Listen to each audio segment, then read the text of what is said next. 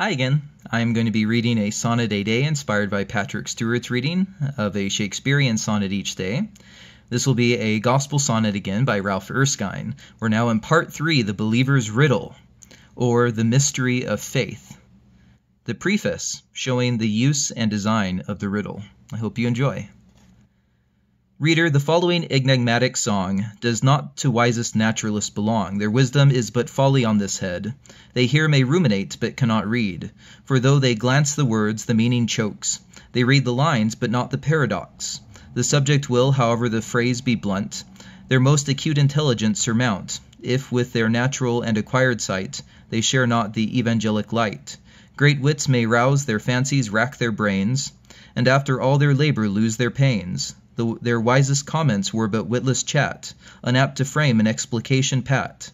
No unregenerate mortal's best ingens can right unriddle these few rugged lines, nor any proper notions thereof reach.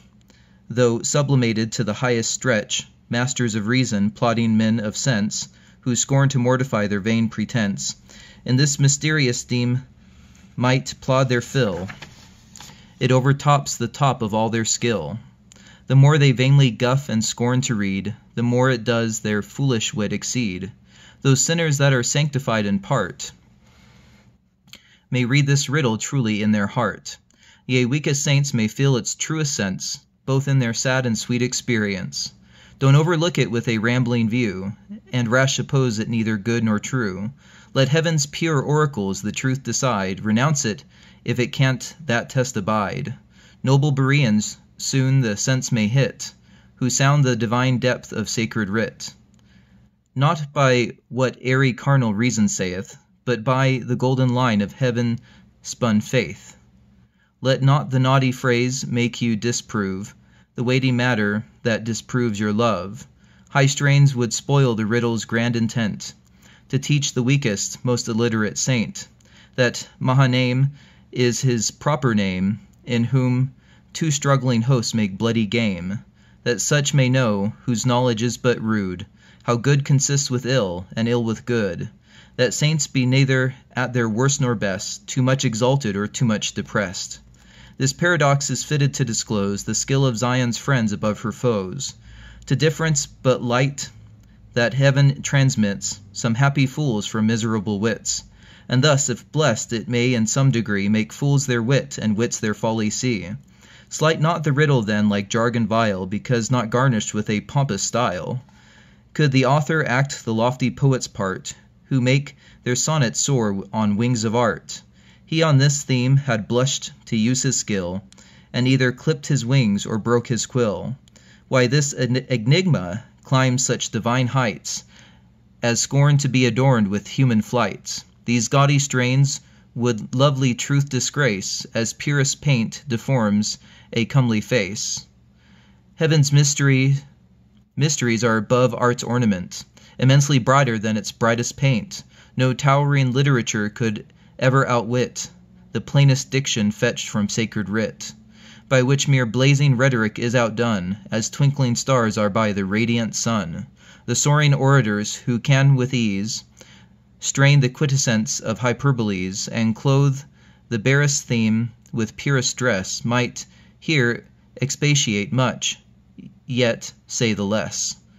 If with the majestical simplicity of scripture oratory they disagree, these lines pretend not to affect the sky, content among inglorious shades to lie, provided sacred truth be fitly clad, or glorious shine even through the dusky shade.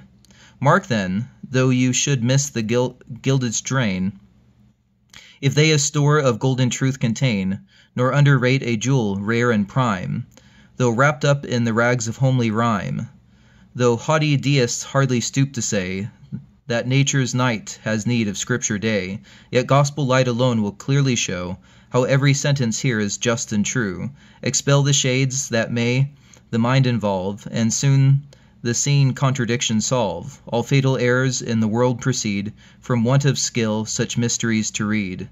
Vain men the double branch of truth divide, hold by the one, and flight the other side. Hence proud Arminians cannot reconcile freedom of grace with freedom of the will. The blinded Papist won't discern nor see how works are good unless they justify. Thus legalists distinguish not the odds between their homebred righteousness and God's. Antinomianists the saints' perfection plead, nor duly sever between them and their head. Socinians won't these seeming odds agree, how heaven is bought, and yet salvation free.